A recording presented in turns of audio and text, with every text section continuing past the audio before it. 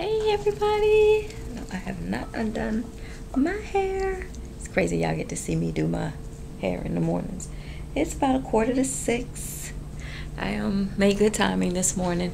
I think had a couple questions about hematology tests and wanted to go over that, but I also wanted to do a stick because someone wanted me to do a stick. I guess just to do a stick. So how about we jump into this stick? Order draw sticks. If you're here for the first time, that's kind of pretty much what I talk about, what I try to go over, what I try to help you guys study and all that good stuff.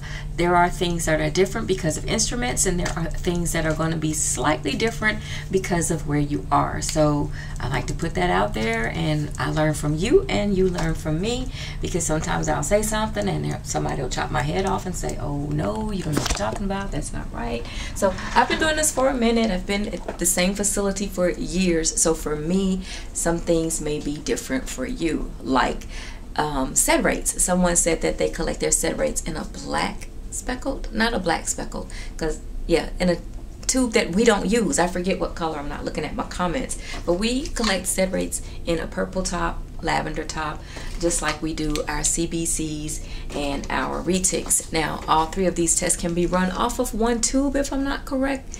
If I'm correct, I tend to mix that up sometimes too, but for the most part those tests will go to hematology.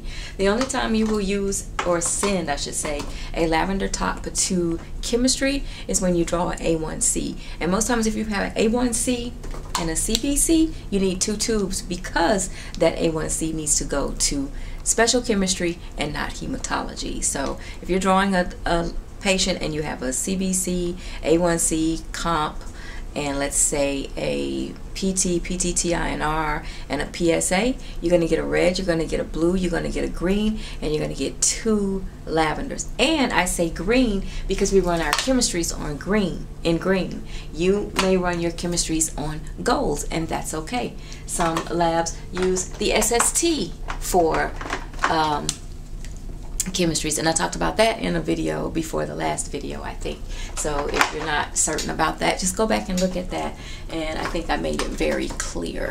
So outside of that this morning, yeah, I guess we'll do a stick this afternoon maybe. So if you guys come back this afternoon, you'll see a stick, just a regular stick. I wanted to hit that this morning because I did it the other day and I didn't post it because I was rambling a bit and I confused myself, so I know I would have confused you all.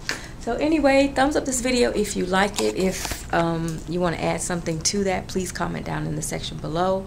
I am early here, but I do have other things to do. For those of you who are new, I also went over this, I think yesterday, about what I do when I get here. If you want to know anything about the tray or setting up your tray, we can go over that as well. So there are tons of things we can do. If you guys comment, I'll have something ready and prepared. If not, I have to come in here and wing it. Timothy, I'm gonna empty the tube station. I have one subscriber who loves the tube station, and as you can see, it is scheduled off when we leave. It goes off automatically. I think around 6 o'clock it comes back up. 6, a little after 6, something like that. So yeah, let's get ready for today. I'm gonna go ahead and get it started because I have to empty the fridge and do all this stuff up here and have the station ready, so when the phlebotomists come in, it is ready. So I will see you guys later. Bye.